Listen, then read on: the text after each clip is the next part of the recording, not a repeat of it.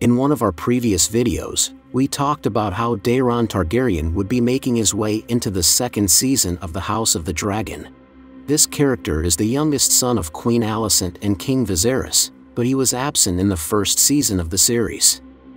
The reason for his absence was due to the fact that Daeron is currently in the city of Old Town, serving House Hightower.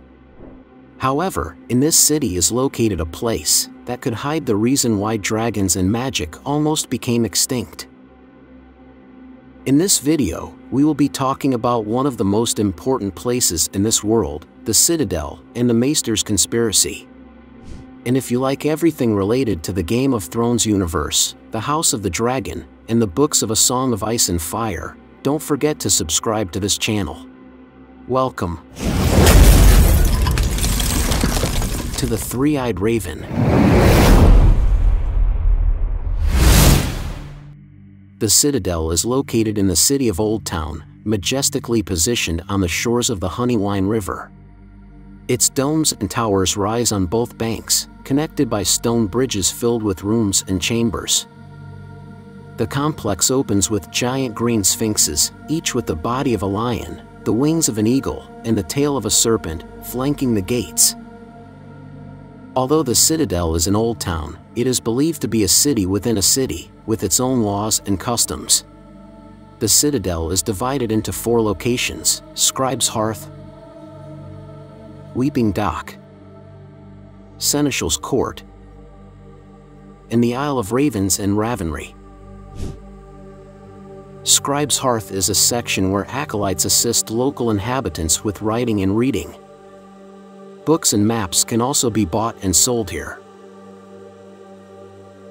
Weeping Dock is a harbor where boats can be taken to Bloody Isle, a vital hub for short trips in the region.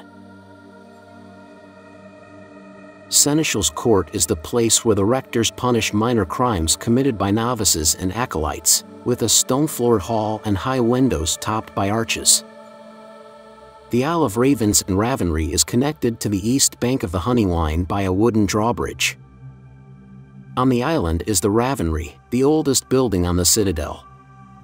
The walls of the Ravenry are covered with moss and vines, and a weirwood grows in its inner courtyard. The White Raven Rookery is located on the west tower. The Citadel was founded by the second son of King Uther of the High Tower, Prince Permor the Twisted. Despite his deformity, he had a great curiosity for the world and surrounded himself with various wise men. After his death, he was granted vast land to establish the Citadel. House Hightower played a crucial role in its creation and continues to be a major sponsor. A fundamental part of the Citadel lies in its vast library, where an immense amount of knowledge is kept. It is a place of study and contemplation for the Maesters and those in training.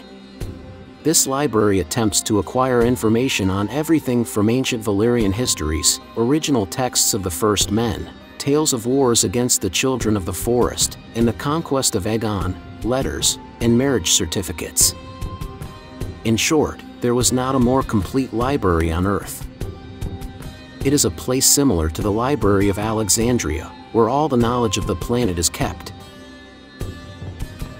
However, as we mentioned at the beginning, this place keeps a secret, as those who are in charge of it could be responsible for the extinction of magic in the world.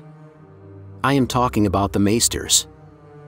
Although the Citadel is open to the world, there are books that only a few people can access.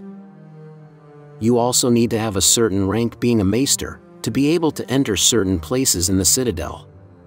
More than an order of scientists, the Maesters function as a group of spies and wise men who wish to control the world.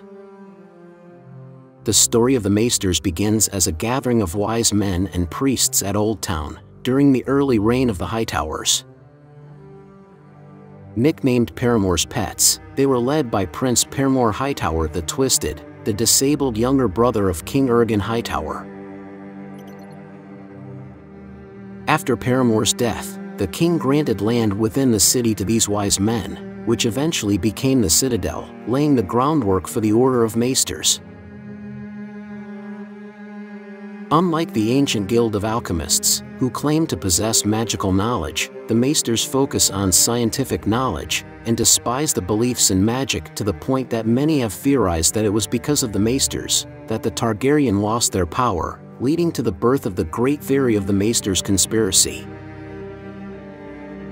In the book A Song of Ice and Fire, we can read how Maester Marwyn mentions that it was thanks to the Maester that the dragons became extinct, and I quote him, "If I tell you, they may need to kill you too." Marwyn smiled a ghastly smile, the juice of the sour leaf running red between his teeth. Who do you think killed all the dragons the last time around?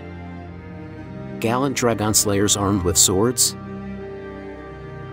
If indeed the Maester conspired to destroy the Targaryen, the Citadel was their base of operations, and this mission or plan to destroy magic could have begun long ago. The Maesters knew that the Targaryen were untrustworthy. They had always seen the Targaryen as unworthy people, going against the practices of their religion. For the Maesters and the Hightowers, the Targaryen with their dragons and magic rituals represented a danger to their faith and their very existence. Whether using poison or planning the downfall of the Targaryens through their political influence, what is clear is that the influence of the Maester was largely responsible for the destruction of House Targaryen. Just as the Hightowers may have conspired to acquire the throne of Viserys, it is possible that simultaneously at the Citadel in Old Town, the extermination of dragons and magic was being planned. Now, although we saw the Citadel in Game of Thrones, perhaps that aspect where the Maester's conspiracy is shown will be seen in the House of the Dragon. Since Daeron is in Old Town, it would be an extremely interesting thing to show the Maester conspiring to end magic. This would be a way to validate this theory that has been around for decades and connect the books to the TV series. Personally, I think the Maesters are keeping a lot of secrets, and I think we'll see some of this in the second season of the House of the Dragon. But tell me, what are your thoughts? Could it be that the Citadel is the operational base where the fall of the Targaryens was orchestrated? And for more videos from the Game of Thrones universe, don't forget to subscribe to this channel.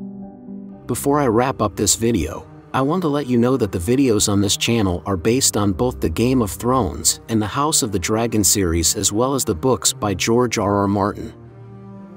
If you want to learn more about this universe, I'm going to leave you our affiliate link in the description, where you can order the books or their Audible version. And if you like the official t-shirts of this channel, you will also find the link to our store to order your favorite piece. Thank you for your support. And if you liked this content, I invite you to become a member of this channel. Each contributor will see their name at the end of all videos.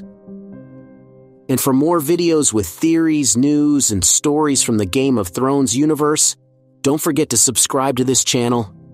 You are on. The Three-Eyed Raven.